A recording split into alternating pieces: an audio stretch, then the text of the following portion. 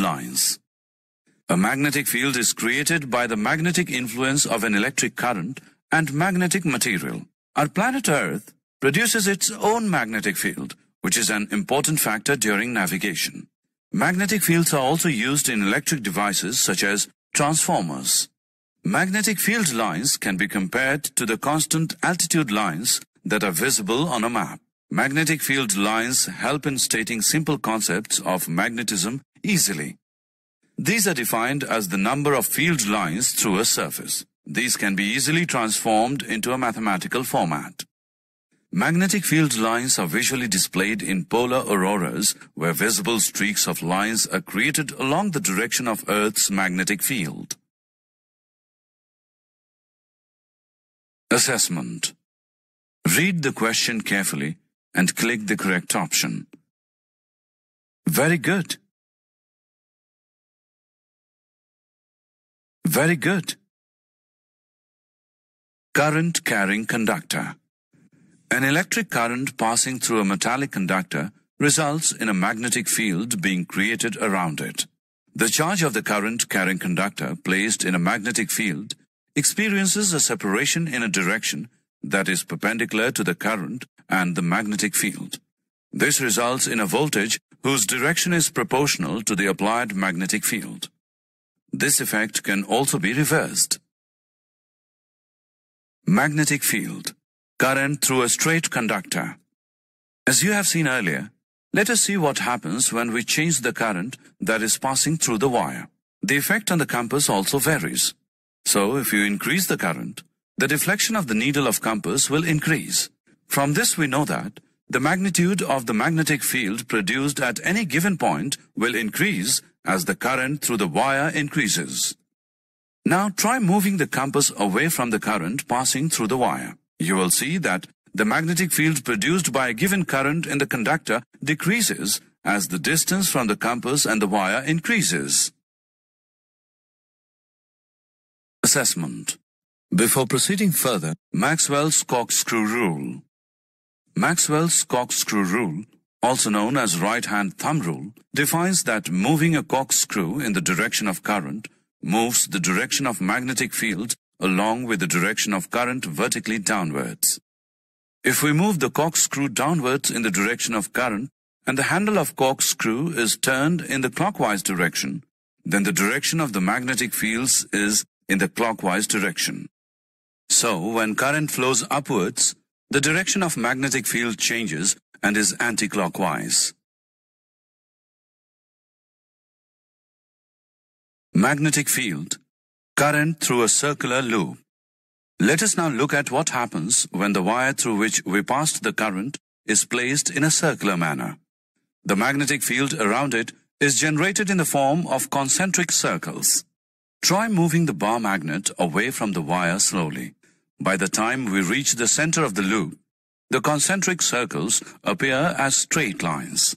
The entire magnetic field appears as a straight line. Now try applying Maxwell's corkscrew rule to this and check whether every section of the wire is able to generate magnetic field lines in the same direction.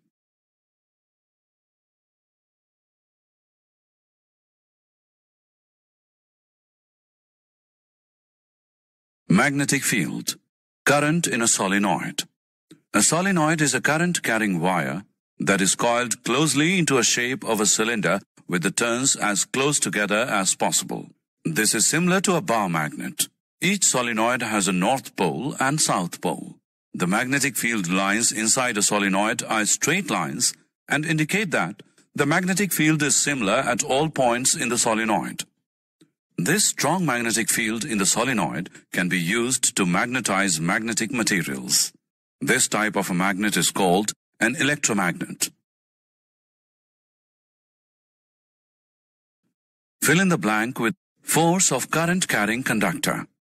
We have seen that an electric current that flows through a conductor produces a magnetic field. The magnetic field so produced exerts a force on a bar magnet placed close to the conductor. French scientist André-Marie Ampère, 1775 to 1836, discovered that the bar magnet would also exert an equal and opposite force on the conductor. Fleming's left-hand rule. Fleming's left-hand rule is mnemonic to represent 3 directions. You need to stretch your thumb, forefinger, and middle finger of your left hand. Each finger points to a specific direction. The forefinger points in the direction of the magnetic field. The middle finger points to the direction of the current. The thumb points to the direction of the motion. This is Fleming's left-hand rule. Examples include woofers, subwoofers, electrical actuators, etc. Assessment.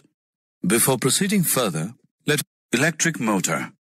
An electric motor is an electromechanical device. It converts electrical energy into mechanical energy. Let us look at how electric motors work.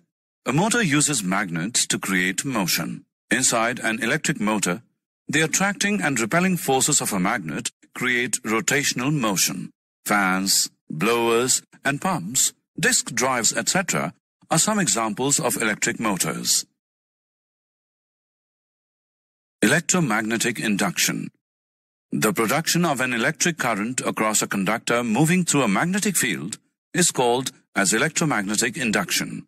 For example, generators, transformers, induction motors, electrical motors, synchronous motors, and solenoids all use electromagnetic induction. Michael Faraday was a British scientist, chemist, physicist, and philosopher who discovered the magnetic field, electromagnetic induction, diamagnetism, and electrolysis. His experiments included the discovery of generating currents by moving a magnet. Let us try sliding a bar magnet in and out of a coil of wires. You see that the wires generate a current. This is known as electromagnetic induction. Assessment. Fill in the blank with the electric generator. An electric generator converts mechanical energy to electrical energy. It forces electrical charge to flow through an external electrical circuit. Examples include a water pump, which causes water to flow but do not create water. Electric generators operate based on electromagnetic induction, that is, whenever a conductor moves to a magnetic field, a current is induced in this conductor. If a magnet is spinning inside a coil, alternating current is induced in the coil. Alternating current changes direction after equal intervals of time. The other type of current is direct current, which does not change direction with time. Domestic electric circuits. Electric power is generated far away from the places it is consumed. At the generating station, the electric power is generated at 11,000 volts with an alternating voltage frequency of 50 Hz.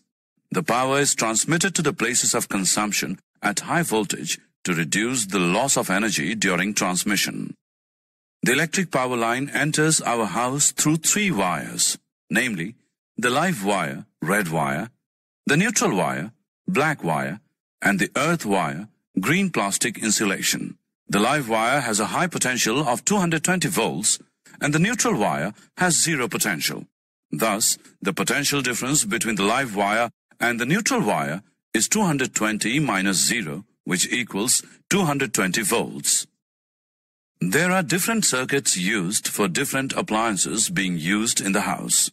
The earth wire is connected to a metal plate deep into the earth to avoid receiving any severe shock in case of any leakage of current while using the appliances. A fuse is an important of all circuits. It ensures that there is no damage that occurs to any appliances in case of current overloading.